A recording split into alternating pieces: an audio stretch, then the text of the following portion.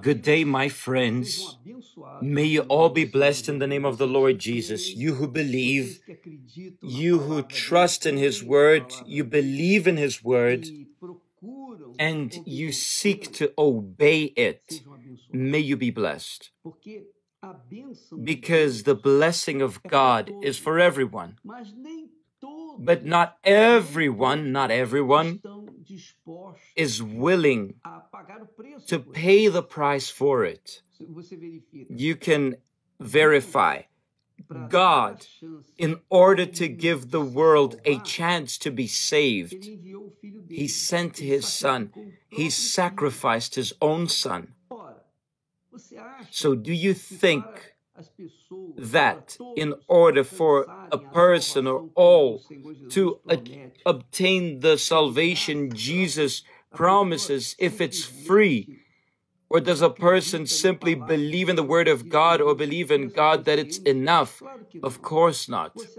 If it were like this, there would be no problem. I would have no problem because I serve God. Throughout my life, all my life has been to serve God. So I should already be in a much more intimate level and reach His blessings naturally. But no, we know that sacrifice needs to be constant every single day.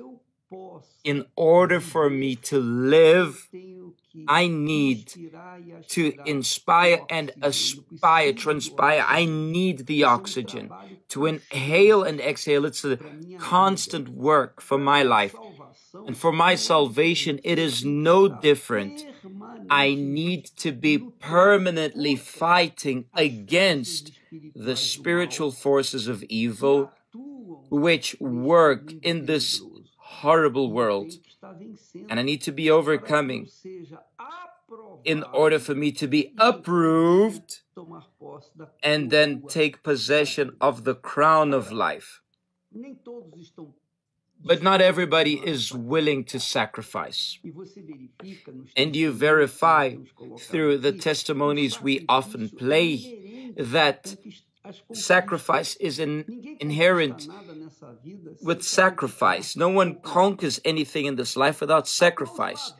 Even the criminals, the corrupt ones, they sacrifice themselves to conquer, although in a fraudulent manner, but they have to sacrifice.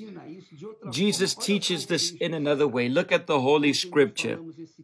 Yesterday we read the scripture written by Matthew the evangelist, and now we find Luke the evangelist. It reads, the words of the Lord Jesus, for whoever desires to save his life, whoever desires to save his life, which means to conquer, to take possession of blessings or of the things of this world and conquer the world, will lose his life, will lose.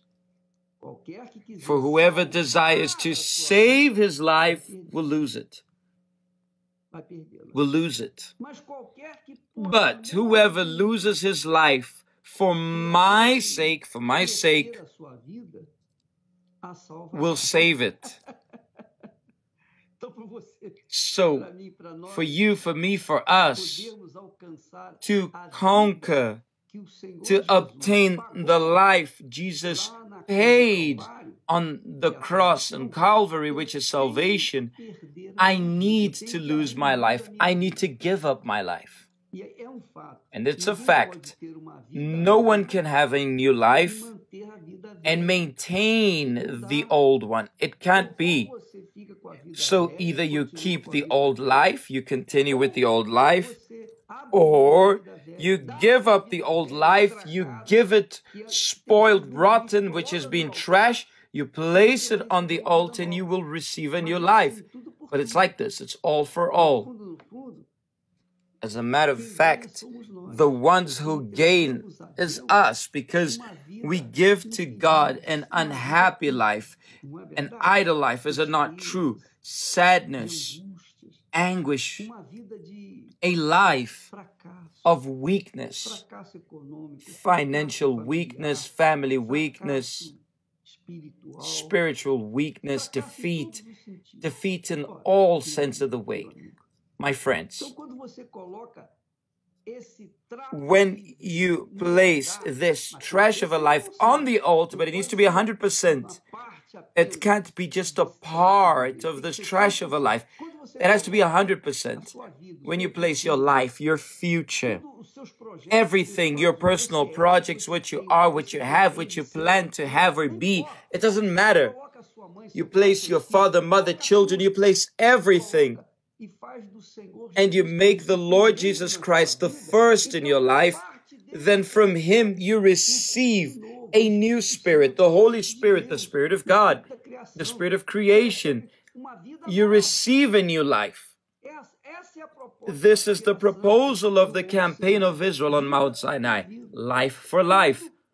Everything for everything. But our everything is always insignificant. Insignificant before God's all. Yes or no? So this is what Jesus is saying. If you would like to gain your life, you'll lose it. But if you lose your life for my sake, then you will gain it. But in order to lose your life for Jesus, you need to abandon your sins. You need to leave the wrong life you have lived.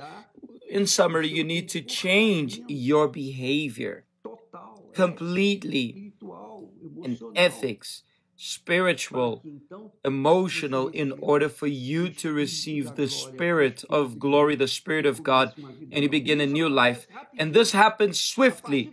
From the moment you surrender 100% your life on the altar, from the altar comes the Spirit of a new life. You receive a new life. This is the proposal of God. God is a spirit. He's God's spirit. He's true. How can you express a natural faith in a supernatural God? It can't be. It's not possible. This is why Jesus said, whoever wants to win his life shall lose it. But whoever loses his life for my sake, which means complete surrender, unconditional, he will save it. He'll win it. So I would like you to understand, my friend, that here is the secret of the miracle with God. All of us believe in God, but the miracle only takes place with those who sacrifice. But they do not just sacrifice the financial.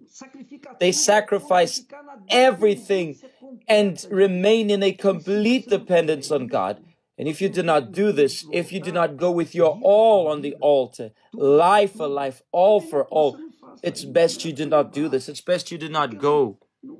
Because it's not a game, it's not a gamble, a tryout. It is or is not, either you believe or not. How will you prove to yourself that you believe? Through the sacrifice. So when there is a true sacrifice, then there is a miracle.